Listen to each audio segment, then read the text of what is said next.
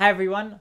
So in this video, we're going to start looking at a different space. So we've been looking at like Euclidean vector spaces, real vector spaces, and we're going to kind of change things up a little bit. So in particular, like everything before, we've basically been looking at just vectors, right? We've been talking about vectors here, vectors there, but like at no point did we talk about points in space. In other words, like normally when we're graphing things, right, there's points, right? We say, oh, here's a point, there's a point, there's a point, 0, 0 is a point, blah, blah, blah. But you can also think of so it's like, how does the idea of points and the ideas of vector, how do they differ, and how does that kind of put things together? Or how do they kind of merge together? And this is where affine space kind of comes in that you can kind of think of vectors starting from points and interacting in this way. So we're going to talk about affine space. So how does this work? It's very exciting. Basically, we let En be an n-dimensional Euclidean vector space. So remember that this is somewhere where we have an orthonormal basis. We let the Euclidean affine space associated with En to be the set of points An along, so An is a set of points, along with an addition map that allows us to add points with vectors. So in other words, we have this map. We have this map here that is allowing us to take some point. So here we have a point in An. And we have some vector v in En. And we come up with some point.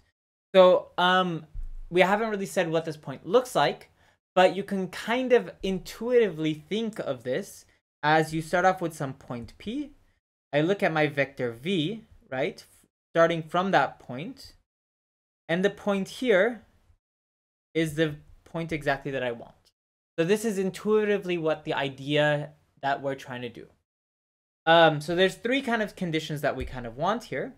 For every vector v and w, and for every point p, what we want is that it shouldn't matter if I add the two vectors and then I move the point p, or if I do one vector and then another vector. P plus v plus w. So kind of we shouldn't matter where these parentheses are, or these brackets are. Additionally, for every point, if I add the 0 vector, in other words, I don't go anywhere, I should stay exactly where I'm at. And then finally, for every two pairs of points, there should be a unique vector that takes me from that point to another. So there should be some unique vector v where I can go from P to Q. So notice how, since they are different objects and they behave differently, we're going to try to always stick with points being capital letters without a bar, and then lowercase letters for vectors with a little line when I'm writing it. So this might seem a little bit abstract, unintuitive, and it's very weird, but this is actually exactly how Rn, so like the real vector space, or like how graphs, or like what you've been learning in most of school, this is exactly how it kind of works. That we start off with a point, we move, and we get another point, right?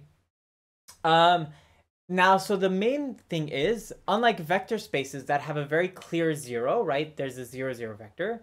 Affine spaces do not come with some fixed, like 0 or some origin, right? So there's no 0 or origin. Like, notice how in the definition, I never said that there's some point that is 0, 0, right? There's no point 0. I never said this. Because if you think about this abstractly, what does having a point 0 even mean, right? Like, since points, you can just go from one point to another, the indexing doesn't really matter, right? Like, I can say this one's 0, 0, I can say that one's 0. It doesn't really change anything. But having a 0, as we kind of know, is a very useful thing. So since there's no 0, we need to find some way to kind of, like in some set a 0. we want to replicate this Rn. So this kind of leads us into the idea of what's called a coordinate system, right? So here we're trying to find a way to describe the points an, right? So far we've had no way to describe them. And this is one of the reasons why we have difficulty saying what is a zero.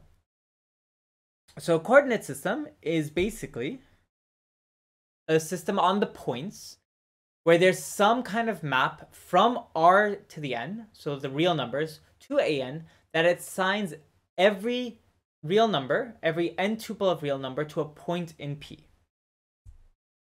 So every real number to some point in P. So in other words, we can consider, for example, so in R, if n equals 2, let's look at, do we have an example? Yeah, we'll have an example. No, okay, we'll do this example in the next one. So like what we kind of have is like, for example, if n is equal to 3, and I have like the 0.132.7, this is going to be associated to some point P in A3. I don't know what point, but it's some point. So because of this, we can kind of think of, we can think of P, we can think of P as 1, 3, 2, 7. Even though it's not really, like this is just giving it some indexing, but it doesn't really matter. So what we'll do is we'll look at a more basically what we do in normal life. We'll give a natural indexing called the Cartesian coordinates, and we'll look at that in the next video. So we'll see a nicer example in that one. So I will see you in the next video for that.